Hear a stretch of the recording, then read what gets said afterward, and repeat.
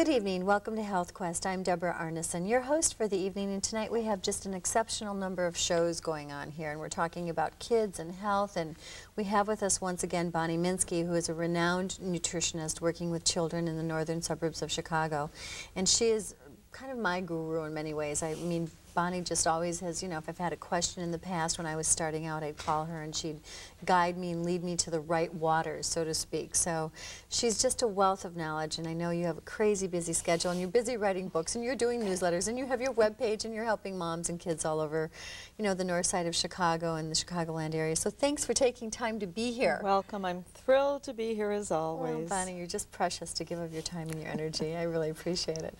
Well, we're going to talk first of all about raising healthy kids today. So if you have kids, stay tuned, because you know what? This is the woman you need to hear from. So we're going to talk about Bonnie's book. She's written a number of books actually for children. We'll get into that in a little bit. And we're going to talk about raising your kids in a healthful way so they are in fact good performers.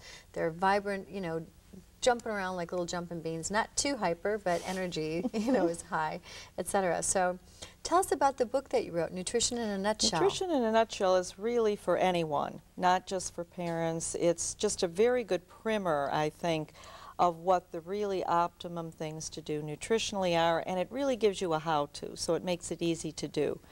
The book that I'm writing now is specifically on raising healthy children.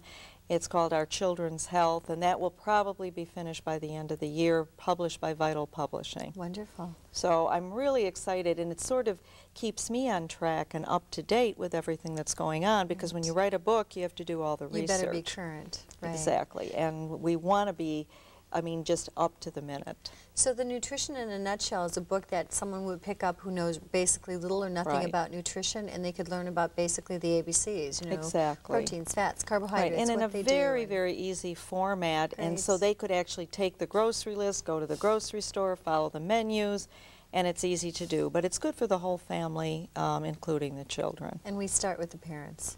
Always start with the parents. It's a great the book. I read parents. through it. It's wonderful. Yes. Well, thank you. And now you also have another book that I want to kind of show off here. Can I do this? I'm doing it too soon. But oh, that's okay. This is the greatest the book. Junk food junkies. This is for the children. We want to counteract all that awful Saturday morning cartoon advertising. So it's a great book, and it can be accessed by the website www.Fantastifoods. Fantastic. So it's a fabulous, fabulous book, and the kids can read it through the website. Attack of the Junk Food Junkies. It's adorable because it's written in rhyme. Yes, right? it is, and it's got fables, it's got color. This looks like Jim Carrey right here. It does. This is very cute. So it makes it really exciting to learn about nutrition without being preached to. So, and that's what we like to do. It's a very, very, very delicate balance of doing the right thing and not preaching. But the thing that just, I mean, it really makes me sad. I started teaching in Cabrini Green over 30 years ago, and then I went into guidance and counseling for schools and for families. I went back into nutrition because I couldn't work with children and get any success with their emotional and learning problems until we got their nutritional problems controlled. And today, across the board throughout America, we're seeing children is in as bad health as we saw kids in the poorest areas, in the poorest ghettos of Chicago. And they live in opulence. All over. They're living on junk food, literally living on junk food. And I have 2 grandchildren and 1 on the way, and everything they're doing that you would consider normal, good eating is the exception. It's not the rule. Right. It's really, really sad.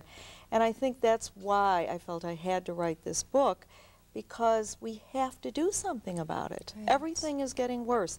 Asthma now, 61% increase in asthma, double the deaths. 1 out of 5 children is obese. 1 out of 5 children is on Ritalin because they're hyperactive. They're lining up in the school, you know, to see the nurse to get Ritalin at lunchtime. Well, you had a quote that you created on our last show. You said it's no longer reading, writing, and arithmetic. It's reading, writing, and Ritalin. Right. It is. Which is horrifying. It is. It's like Ritalin robots. They're going around, and do you know that the National Institutes of Mental Health prove that children do not do better in school on Ritalin. They might sit there like a zombie and not bother the teacher. That's about But it. they don't do any better academically. And parents don't even realize all the side effects. I mean, kids can commit suicide on Ritalin. They don't grow as well. They have a lot of digestive problems, and on and on and on. And yet, it goes and goes and goes. right. So why do you purport, and from your experience, what have you seen is the primary cause of these kids being, other than junk food, which they Right. start eating way too young as far as I'm concerned? Are they malnourished when they're intrauterine? Are the parents Well, not eating it's as well right. too? It starts from the beginning, and often I did my internship at the March of Dimes Birth Defects Foundation. So we saw very serious problems during pregnancy. We have parents taking in a lot of monosodium glutamate, NutraSweet, all kinds of food additives. And although 13 years ago when I interned at the March of Dimes, we sent literature all over the country telling parents that, and doctors, that folic acid was critical, but in a supplement form. Now, to date, they're finally doing it, but at Since the same 1994 only, Right. and that news came out in the 70s. right, and all these children had spina bifida and other neural tube defects because of it. Then we told them at the same time magnesium is critical to prevent gestational diabetes, eclampsia of pregnancy, postpartum depression, to make delivery easier. To date, I would say there's a handful of doctors throughout the country that routinely recommend magnesium, although it's the most deficient nutrient in the American diet. Right. And what does magnesium do? Calms you down. Right. Nature's Valium. So kids aren't getting So it either. the mother doesn't have enough, she delivers a baby that doesn't have enough, and then it just escalates. And then you give a child foods that are completely Right. devoid of nutrients. Right. And the other thing you've that got I an see issue. today that I never witnessed when my children were growing up is that kids today are living on carbos. Nobody's getting protein. How can they grow? How can they regulate their blood sugar if they're just getting carbos? The protein gives them 4 to 5 hours of energy. Carb, half hour, up, down. They're on a roller coaster all day. Right. And I see such seriously malnourished children. In fact, I have the most amazing story. A psychotherapist mother called me and said, I don't know what to do. My 3-year-old has been put on liquid Prozac for a psychotic episode. Oh, ridiculous. And I said, well, what's wrong? The child's gnawing on wood everywhere, you know, table legs, windowsills. My child's gnawing on wood. And I said, well, that's pica. That's a non-food item problem. Right. It's usually caused by mineral deficiencies. Right. So I said, well, what did the complete blood screen show that tests for iron deficiency and a lot of other different subtle mineral deficiencies? She said, what's CBC? One of the best children's hospitals in the country did not run a CBC. You're kidding. We ran the CBC. The child was extremely anemic, corrected the anemia, no longer Quit gnawing on psychotic. wood. But they didn't even think. That's the thing. Why would you put your children on Ritalin? Why would you do all of these drug therapies when you don't look at the physical side first? If you look at the physical and you've done everything there, a lot of kids have nutritional deficiencies, allergies, yeast overgrowth, food Right. intolerances like lactose or gluten. You correct those, and then if there's still a problem, then you consider behavior modification, medication, or whatever. But they never even mention that, and one of the biggest groups that's supposedly a self-help group for hyper kids called CHAD, they're funded by the company that makes Ritalin, and they tell you diet has nothing to do with this. So it's like the, horrifying. what is That's it, the fox horrifying. watching the hen house? Yeah, right. That's really sick. So, So you better be a savvy consumer. As a parent, you must Absolutely. be very proactive in preventing these types of Right. situations occurring in right, your child's and one life. of the good things is, now that we have a lot of internet websites, parents are becoming a lot more educated medically, and if a parent isn't given information, they can't ask questions, but if they see on a website or somewhere else or in a book, you know what, diet might have something to do with my child's problems, then they're going to go into the doctor armed with information. If you're armed with information, you Right. can always move in the right direction. And if your doctor won't listen to you, you find a Next. doctor that will. Right. And there are a Exactly. lot of them out there today that may not know a lot about this, but they'll at least say, sure, look at the nutritional factors. Look at that. Your child does look a little bit sickly. Let's run some blood tests, see what's going on. Well, it's interesting too because I went to a friend's 4-year-old birthday party.